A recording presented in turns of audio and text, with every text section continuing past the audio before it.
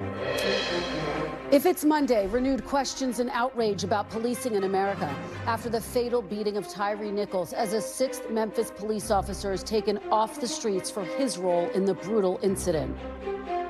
Plus, deeply pessimistic and deeply divided, what our first NBC News poll since the midterms reveals about voters' outlook on the future as Democrats and Republicans set their sights on 2024. And a new push to send U.S. fighter jets to Ukraine as President Zelensky urges the West to send more weapons now, days after the U.S. and Germany agreed to send tanks to the region.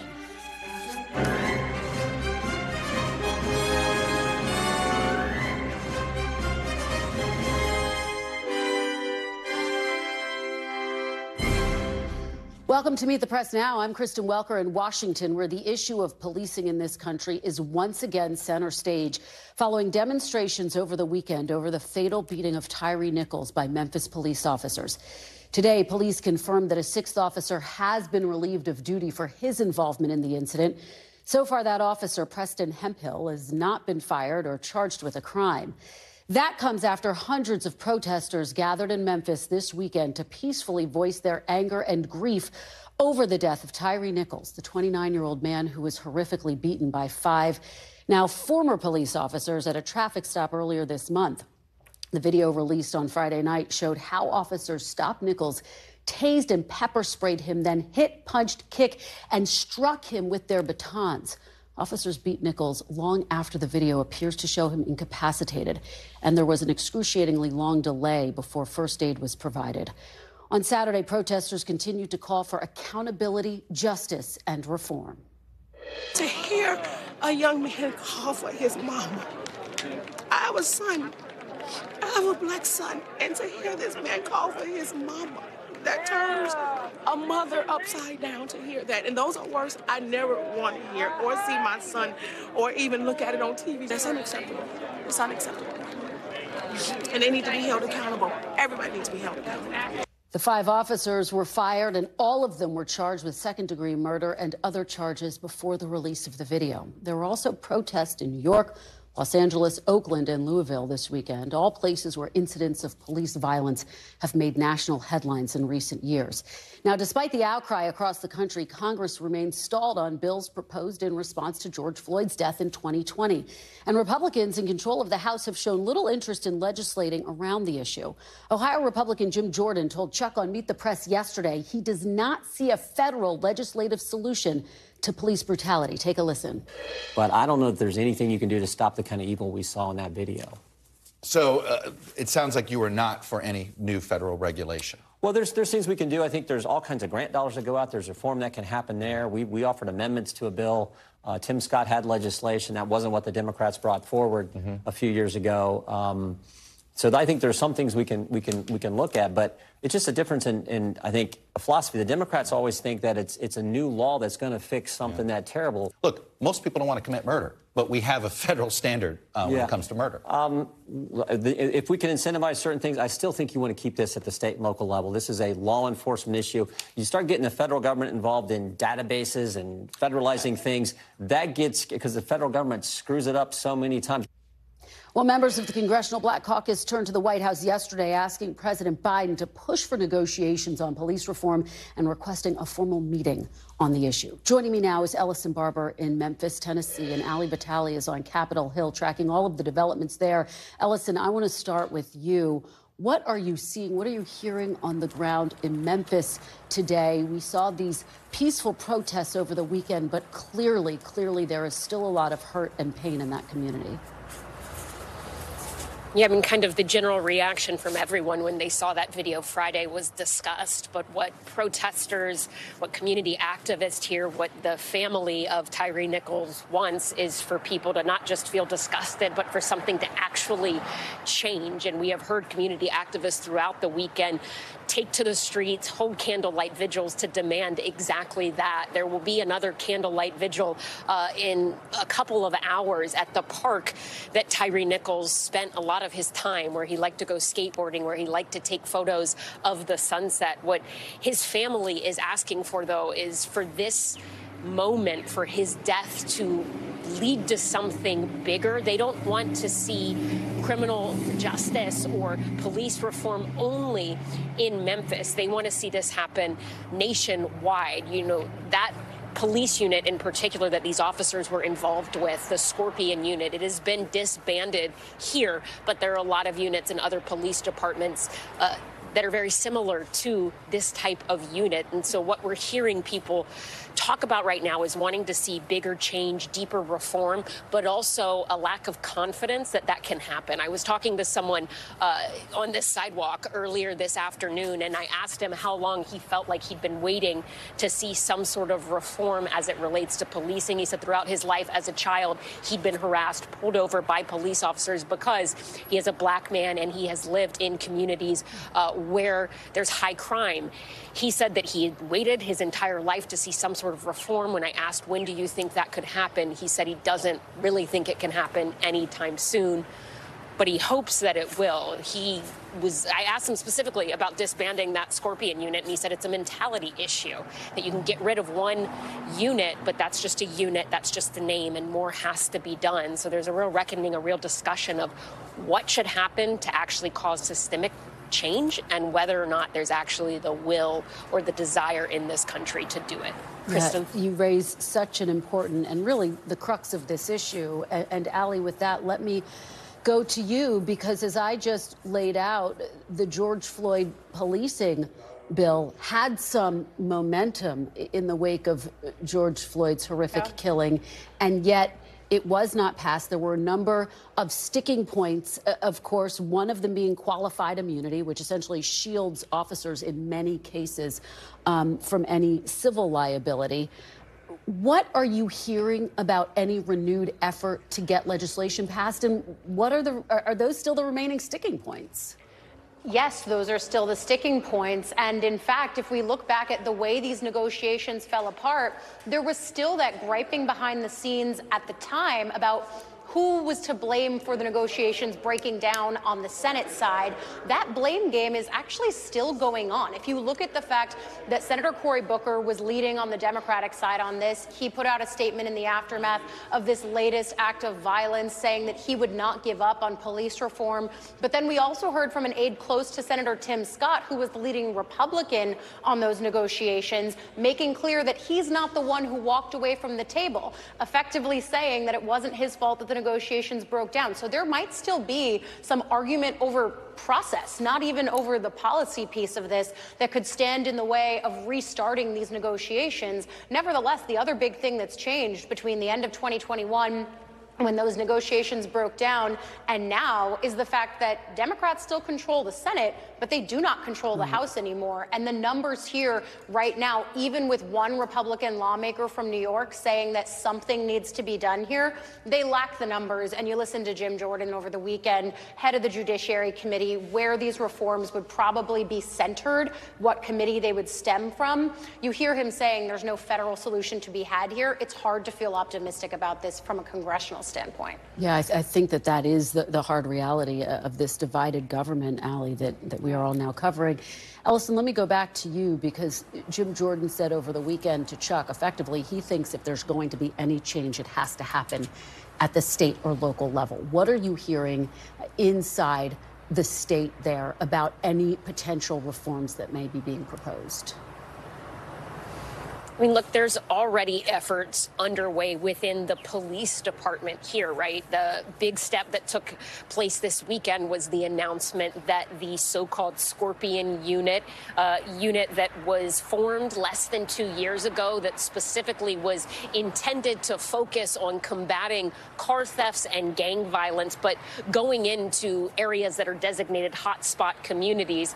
It is a controversial style of policing, something that we have seen used in a lot of different police departments in the United States, from the anti-crime units in New York, within the NYPD, that were perhaps most famously, if you will, associated with stop and frisk policies, Red Dogs in Atlanta, other similar units in Chicago, Detroit, all of them controversial, a lot of them already disbanded. So there was a step here to get rid of this type of policing that critics say puts police officers into oftentimes black and brown communities and essentially gives them a longer leash, permission to stop people for small things in order to try and find something bigger. Critics would say it is entrapment. We're seeing some of those changes taking place here. But again, people here say they feel like it's not enough. What we have heard from the attorneys representing Tyre Nichols' families, what we have heard from his parents, is that they want to see something at the federal level. And they have specifically mentioned that legislation, the George Floyd Policing Act, which doesn't seem like there's going to be a lot of movement there. Yeah. And Ali, to that point, we did hear President Biden saying this weekend that he wants to revive the George Floyd policing bill. And we know that Tyre Nichols' parents have now been invited to the State of the Union address. What does that tell you, at least about the push that we might see from the White House? Well, look, we know that the White House is going to have to push on this issue. They had pushed for the George Floyd Justice and Policing Act in 2021 before those negotiations fell apart. Clearly, they'll continue pushing for it now.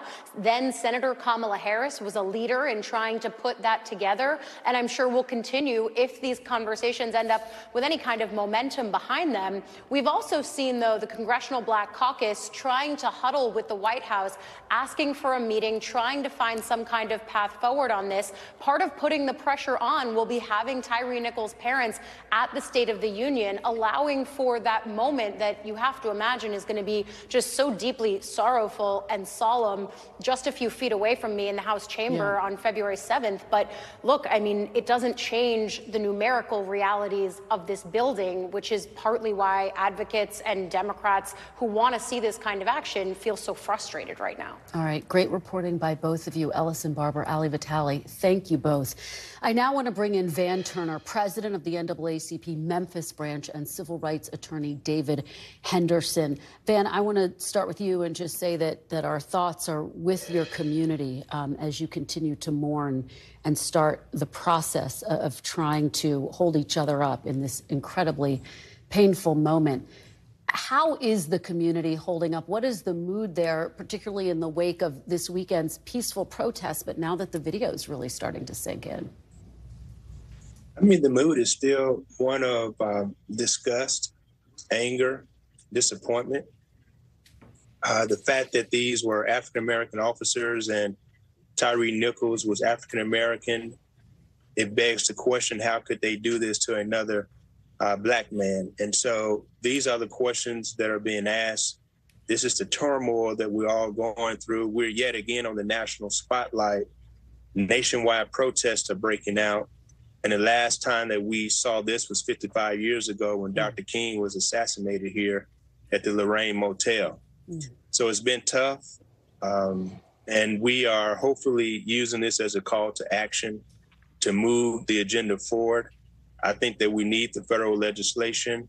I know that some may think that it's not a possibility, but that doesn't mean we don't try. We need to also seek legislation here in our state General Assembly.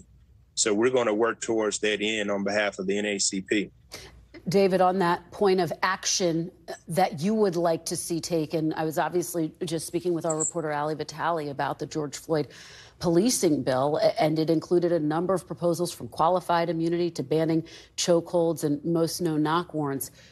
Are those the types of reforms that you want to see? What do you think needs to happen to prevent another Tyre Nichols from losing his life like this? 100%. Those are the types of reforms that I want to see. Those are the types of reforms that we need to have to prevent this from happening again. And it's worth noting that we've had many conversations in recent years about similar incidents like this.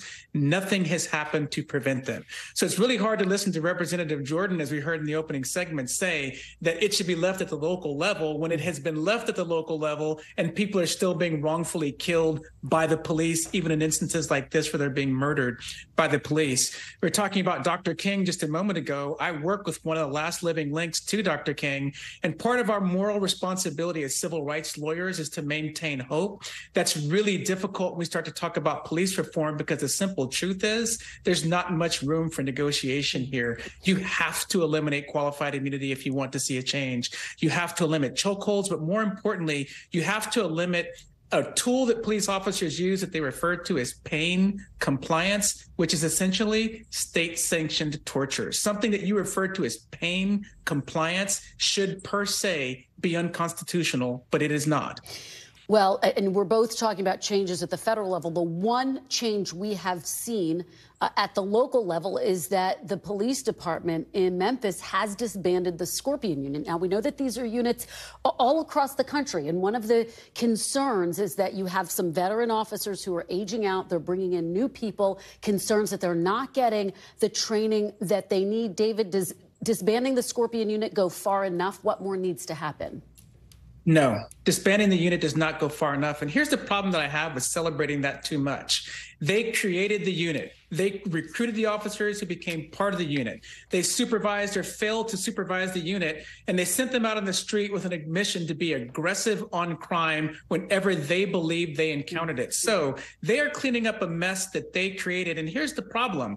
All the officers in that unit who received the training that led to them being in the Scorpion Unit in the first place are now going to be dispersed throughout the police department. So if you don't do anything to change the culture of what led them to be part of that unit in the first place, what good does simply disbanding the unit do if there's going to be no level of accountability when they behave the same way, just another context within the same police department? Van, can you weigh in on that point? What was your reaction to hearing that the Scorpion Unit had been disbanded, and what do you want to see happen, not just at the local level, but in police departments all across the country?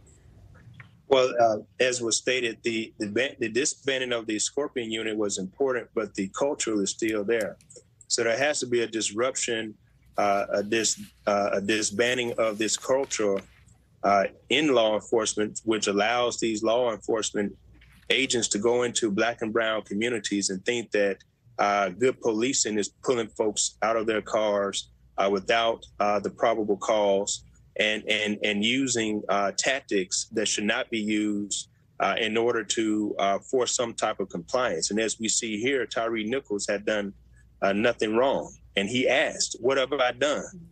And so I think we have to change the culture. We have to double down on the training. We have to eliminate all of these specialty units with the tactical gear and the philosophy that they are going to war on our communities. They're there to serve and protect, not to make war on the community. Van, we, like all communities, want crime addressed, but we don't want innocent people killed. Van, I want to follow up on something that you started to talk about, which is that all 5 of the officers who've now been charged are African American. They were charged before the video was put out. Ben Crump, who is the attorney for the family, spoke about this. He said, okay, fine, but now this needs to be the blueprint. I want to play for you what he had to say and get both of your reaction on the other side. When we look at how these 5 Black officers who were caught on camera committing a crime, and when we look at how fast the police chief and the police department terminated them, and we look at how swiftly the district attorney brought charges against them in less than 20 days,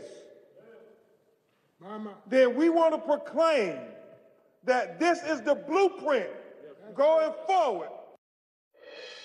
Reaction, is it realistic? And part of what he is essentially saying is whether the officers are white, brown, whatever race, wherever their background is, they should be held to this standard. Is that realistic, David? No, not across the board. In terms of what we expect to see in other cities. Now, let me say this very clearly. I agree with what Attorney Crump said. I agree this should be the blueprint. What I have to be honest with myself in assessing is you've got a blueprint, but no funding or direct plans to actually build the house. And you also have to keep in mind, if we want to have change, we want to be positive and hopeful, we also have to be realistic in terms of what is happening. Memphis is trying to protect itself. We saw the same thing in the trial of the murder of George Floyd. The police department appeared to be more transparent. It's actually trying to protect itself. Memphis knows the only real form of police reform we have right now is the current Justice Department. The Justice Department will come and start investigating what's going on in Memphis and eventually create a consent decree if Memphis doesn't take some steps to get out in front of it. And so that is what they are trying to do right here. Something that is worth noting that goes along with what he said, though. Not only did they take swift action to indict these officers, but it is ironic that these officers, if they're convicted of the crimes that they are charged with, will face a higher level of punishment for their crimes than we have seen any police officers face in the modern modern era and possibly in history. I'm not aware of an example of an officer being convicted and potentially serving 60 years. That's almost 3 times what Derek Chauvin served for murdering George Floyd. Van, final thought to you. We only have a few seconds left, and what you want to see from the president and the White House from this. Well, we want to see what he said he's going to do. We want to see a big push towards passing the George Floyd Reform Act. I know that he's invited the family to the State of the Union. Hopefully this will be a call to action from the president to make the type of change, the lasting change that we need here in this country. We want it, we need it, and I believe the country needs it and wants it as well. Thank you for this critical conversation, Van Turner and David Henderson. We really appreciate your joining us. Thank you. Coming up, I will talk to the member of Congress who represents the Memphis area on how he thinks the death of Tyre Nichols should change policing in Tennessee and in America. That's next. Plus, new NBC News polling finds soaring levels of voter pessimism and polarization, what it means, and reaction from voters in 2 of the most important battlegrounds on the map. That's next. You're watching Meet the Press Now.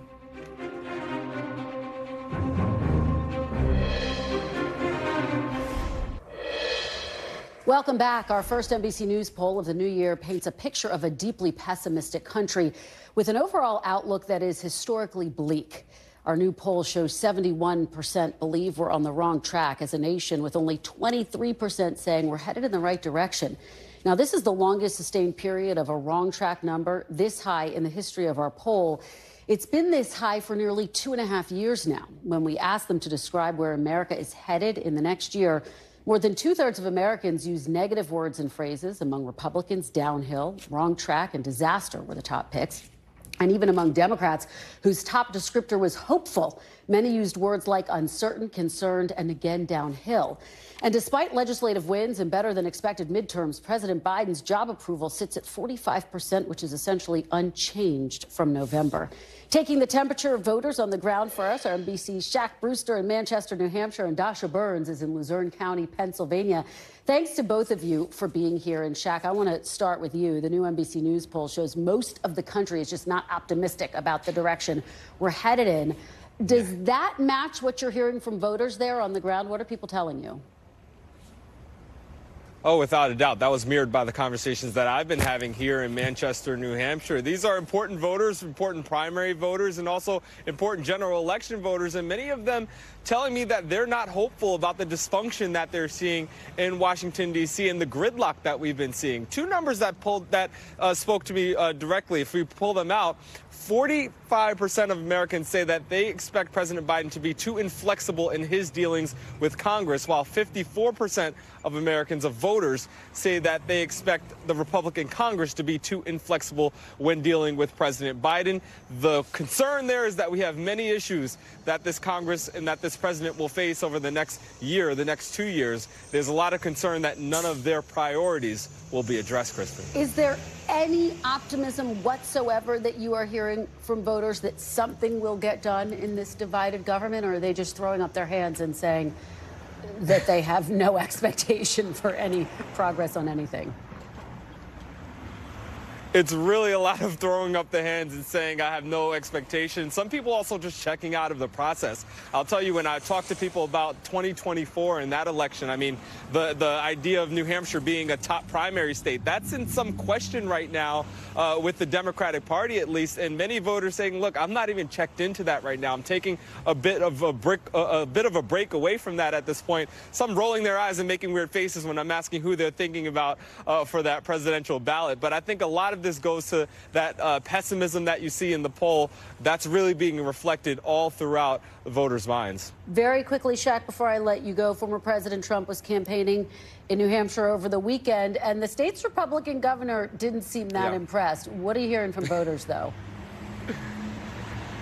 Yeah, he said it was unimpressed, and he expected the former president to come with more fire. I'll tell you, from some voters that I talked to, there was one Republican voter who said, if Trump doesn't run, then I would support DeSantis. I had to remind him that Trump is the only candidate that has announced that he's running, and he said, oh, okay, yeah, I'm staying with Trump then. He's my guy. I like where the country was during Trump's presidency. So that gives you a sense of 2 things. 1, voters are really trying to check out, but 2, it remains to be seen whether or not other potential candidates could pluck away real significant support from the former president. All right. Great analysis as always, Shaq. Appreciate it. Dasha, let me turn to you. You are in a red county in a state that basically went blue in 2022. Talk to me about what voters there on the ground are saying to you. And again, does it match this pessimism that we're seeing in our poll?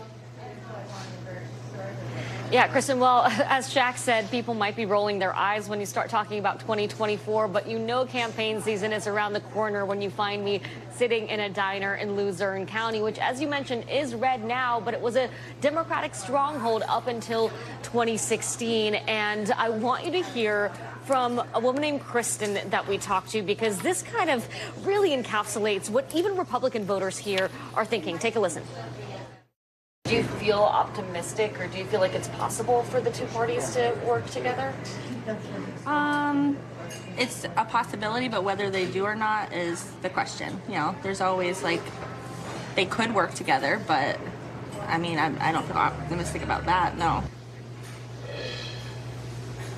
Now, when I say even Republican voters, I mean that Republicans here, while they might be frustrated with the Biden administration, a lot of folks that I've talked to really do want to see the GOP-controlled House work together with the administration, with a Democrat-controlled Senate, because they are just frustrated by the stalemate that they have seen for years now. And here in Luzerne County, look, this is not a high-income county. There are a lot of middle-class Americans here, a lot of folks living paycheck to paycheck. So when they see rising inflation, when they see the high interest rates, when they see the gas prices go up, they really, really feel it here day to day. And they really want to see that addressed by both Democrats and Republicans. One interesting thing, though, while the folks I'm talking to, especially those that voted for Donald Trump twice, do miss the Trump era days. They feel like they were doing better at that time. But when I ask them whether they want to see Trump back in office, they hesitate.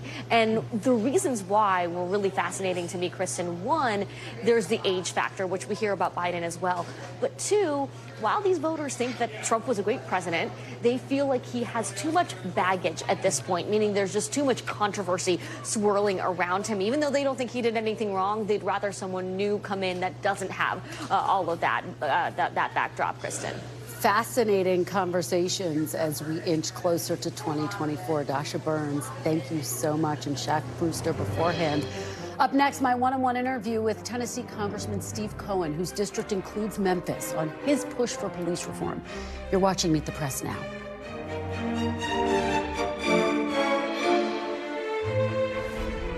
Yes, it is time for Congress to act. That is why I spoke to the Nichols family yesterday.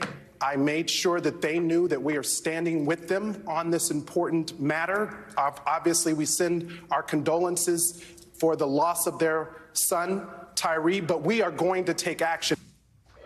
Welcome back. That was Congressional Black Caucus Chairman Stephen Horsford pledging congressional action after the killing of Tyre Nichols in Memphis. But as we've noted, any major reform bill on policing is going to face long odds in this bitterly divided Congress. Joining me now is Tennessee Democratic Congressman Steve Cohen. He represents Memphis in Congress and is a member of the House Judiciary Committee.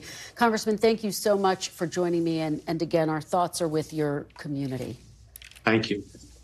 I want to start by asking about how the folks in Memphis are doing. What have things been like? What are people saying to you since the video has been released? Has it started to sink in for people?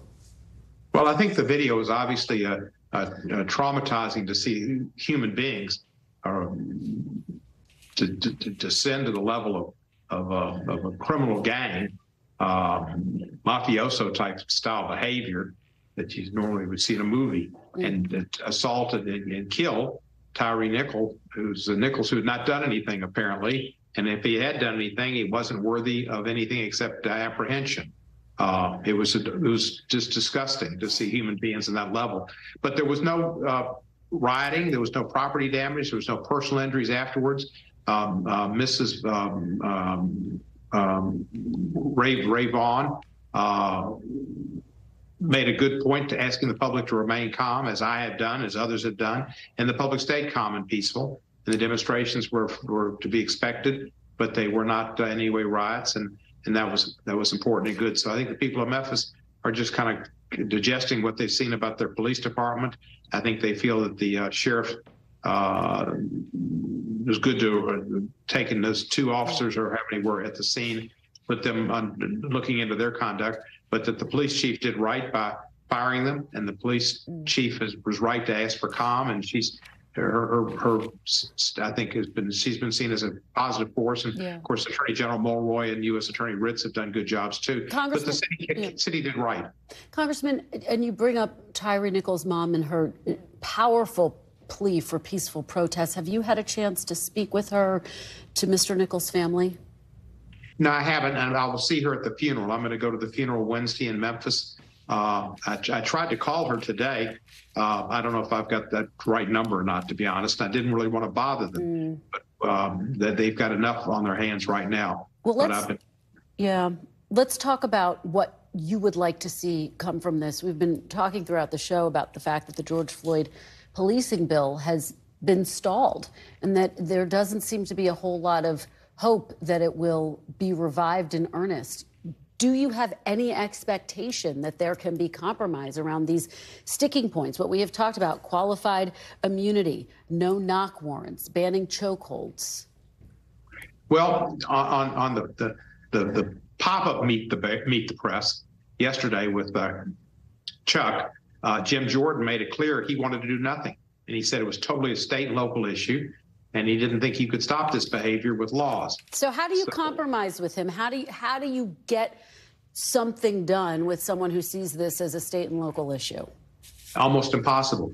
You know, we passed it last time with all Democratic votes. We had a majority, and then it died in the Senate, where they tried to get a compromise together, and they couldn't come up with a compromise.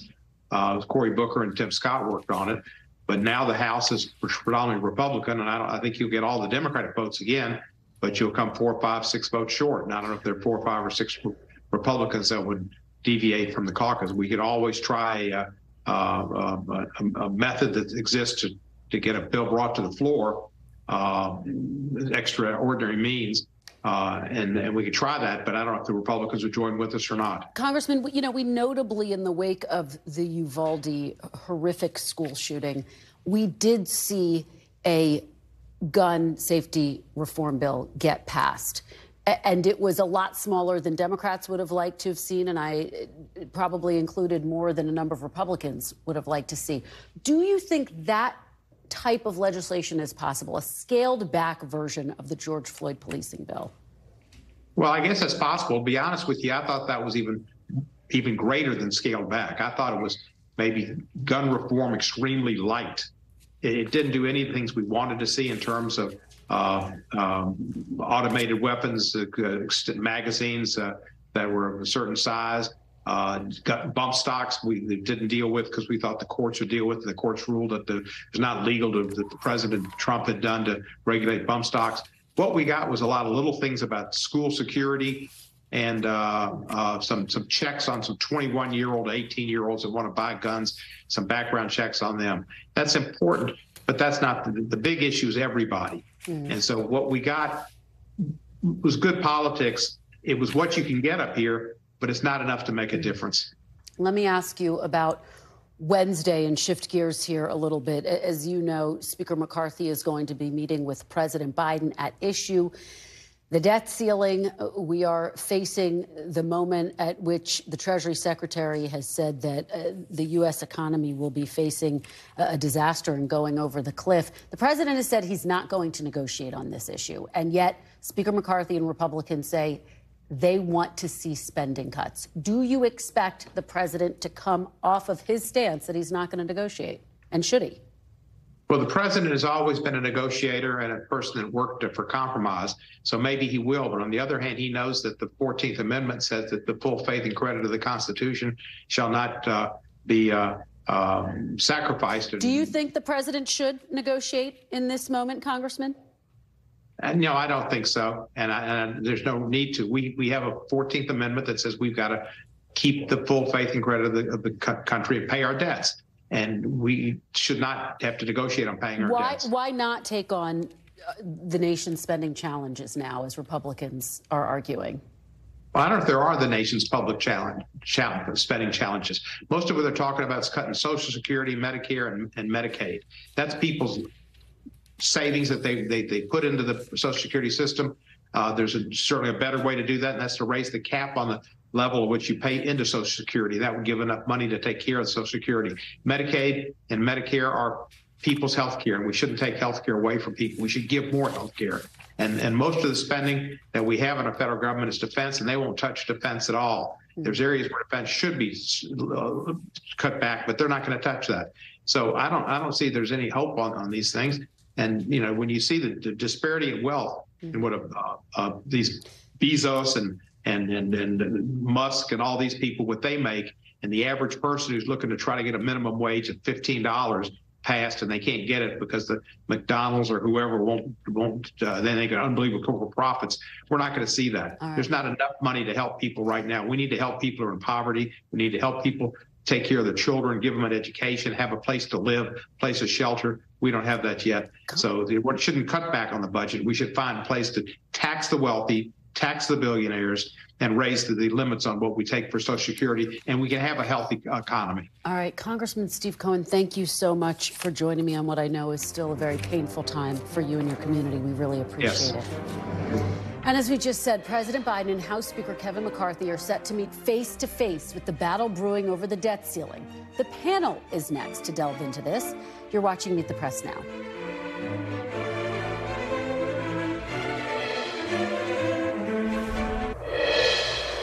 Welcome back. As President Biden and House Speaker Kevin McCarthy get set to meet for the first time in this new session of Congress at the White House. Just moments ago, President Biden said his message to Speaker McCarthy was, quote, "Show me your budget and I'll show you mine."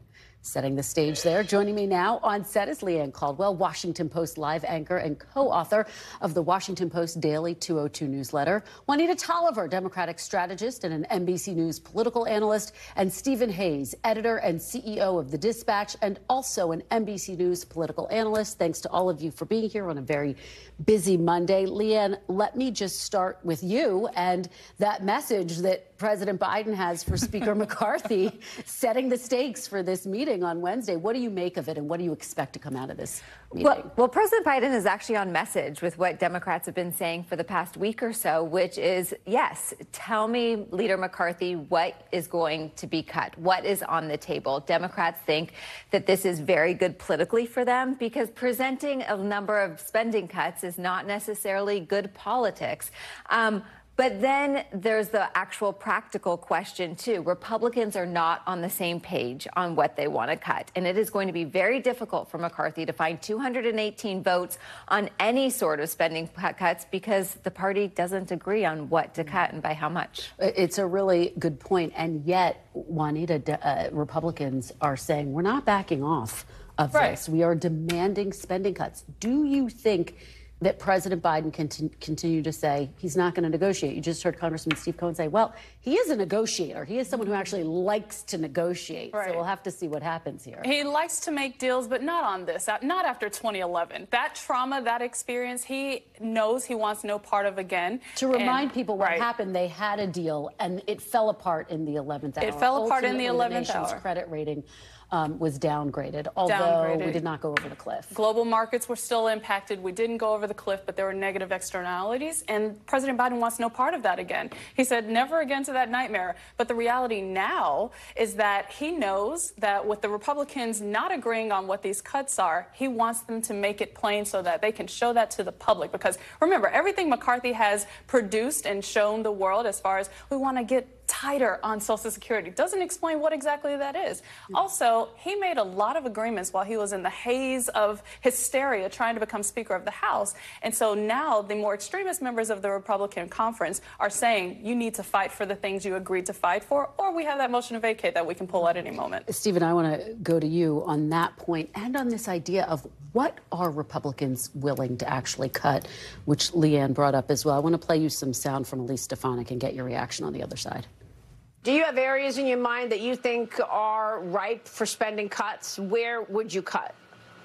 Well, absolutely. We need to look at every dollar when it comes to discretionary spending. We see the waste, fraud, and abuse that exists in these agencies. Take a look at the Department of Defense. Now, I've been a strong advocate when it comes to making sure that we have the resources for strong national security. But their woke agenda, we ought to be going after those programs that are not focused on what DoD should be focused on, but are far left radical agendas. Also, look at the unspent COVID funds. That's hundreds and hundreds of billions of dollars that we can go after immediately. Stephen, officials at the DOD take exception to this idea of a woke agenda, by the way. But there's still a lack of specificity, right? I mean, how much of a challenge is that for Speaker McCarthy? I think with the exception of her last point, which is unspent COVID dollars, I think that's real. It doesn't get us anywhere really in terms of deficits. She's not offering specifics. The waste, fraud, and abuse thing, if you talk to people who are real budget cutters in Washington, they laugh at the phrase waste, fraud, and abuse. Of course we would like to cut waste, fraud, and abuse.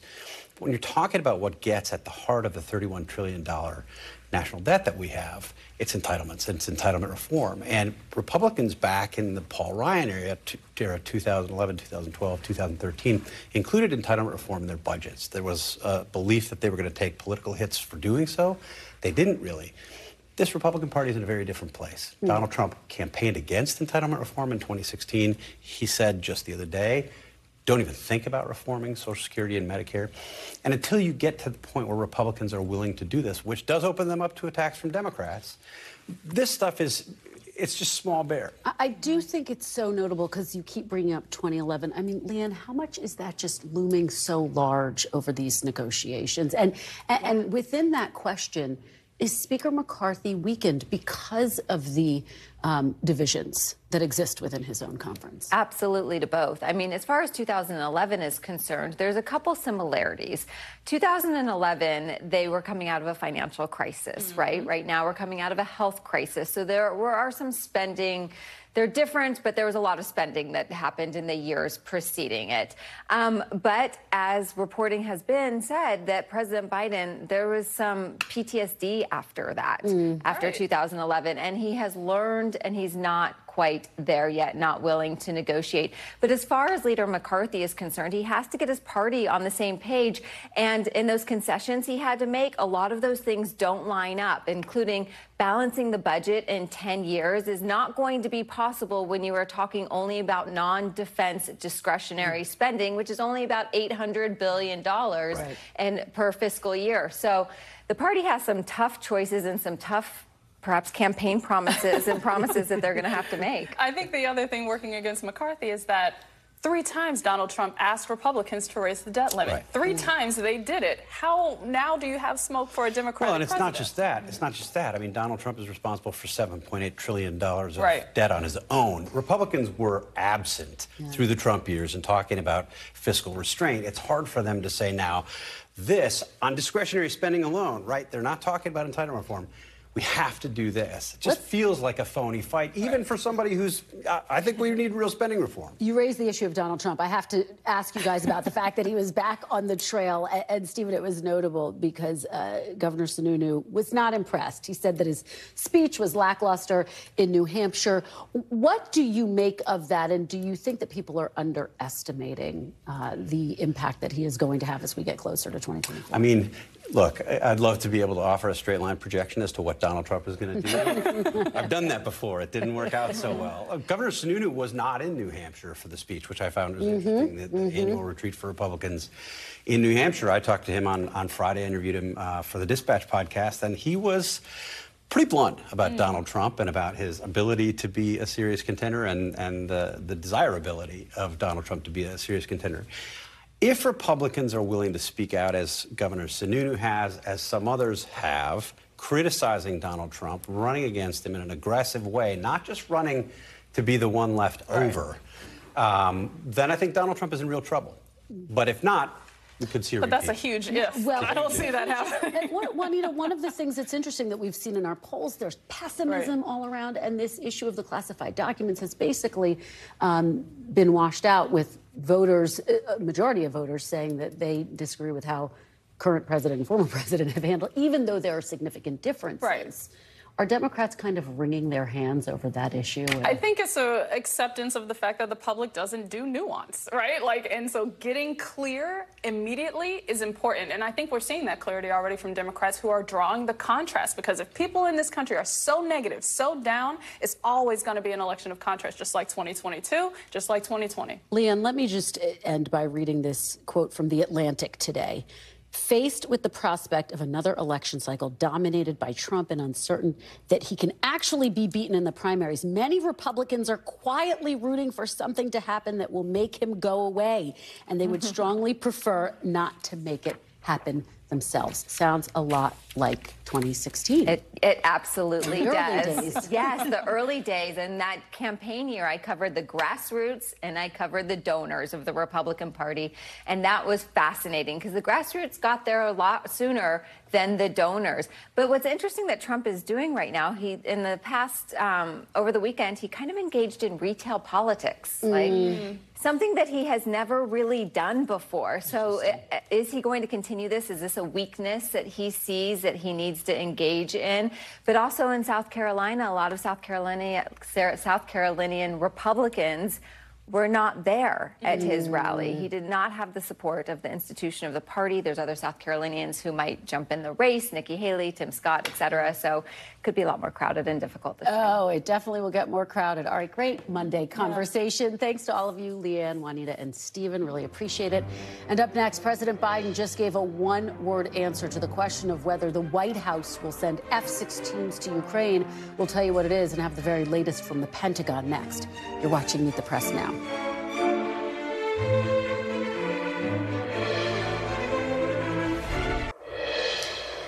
Welcome back. Just moments ago, President Biden was asked by reporters if the U.S. will be sending F-16 fighter jets to Ukraine. His answer was one word: no. It comes as Ukraine has renewed its push for U.S. air support after the U.S. and Germany announced plans to arm Ukrainian forces with tanks. On the issue of public support for Ukraine aid, our NBC News poll shows just how divided America is. 49% support providing more funding and weapons, 47% oppose it, and just 41% of Americans approve of President Biden's handling of the war in Ukraine. Joining me now to discuss this is Courtney Kube, who covers the Pentagon for NBC News. She joins me now. Court, good to see you. So look, we know that the White House has reversed itself on previous requests for military aid to Ukraine. Could that happen in this case with the request for F-16s, despite the president saying, no, they're not going to send them? In just another one-word answer, yes, that absolutely could happen. I think it is very possible that will happen in this case because we have seen it happen time and time again, where the U.S., the Biden administration, has been resistant to a weapon system, particularly one that they worry may be provocative or escalatory to Vladimir Putin. And then after weeks or months of negotiations and discussions, they get to a yes. We recently saw it with the tanks only a few weeks earlier. We saw it with the Patriot missile defense systems that the U.S. pledged to send one and a number of interceptors to Ukraine for their air defense system. And that's exactly what these F-16s, if the U.S. gets to yes on this, would provide. It would provide an integrated air defense system by providing the Ukrainians with attack air to use over their skies in Ukraine. But like the concerns with the tanks and the Patriots, they take a very long time to train on, and they take an extremely long time to train for the maintenance and for the logistics package for an F-16. I will say the one system that the U.S. has been at a no all along has been a similar one, and that is the MiGs.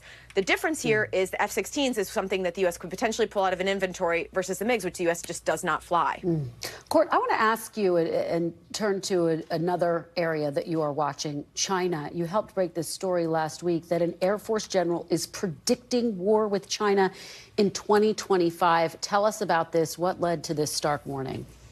So this was a very candid memo from the head of Air Mobility Command, an Air Force 4-star general, General Minahan.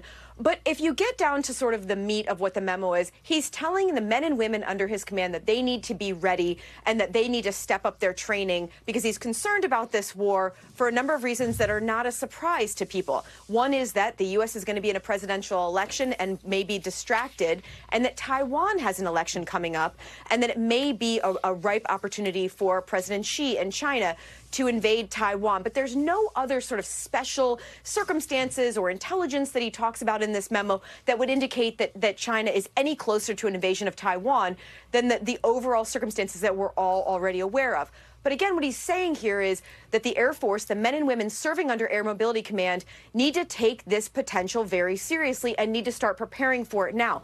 Some of the things in it that are kind of shocking to read, one is that he wants the men and women to be prepared to use their weapons. He tells them that they need to have their legal affairs in order, and that if that includes visiting legal house or the base legal authority to do so in the coming days and weeks, Kristen. Courtney Cubey covering all the angles. Thank you. And thank you for being with us this hour. I'm back tomorrow with more Meet the Press Now. NBC News Now coverage continues with Hallie Jackson. Right. Thanks for watching our YouTube channel. Follow today's top stories and breaking news by downloading the NBC News app.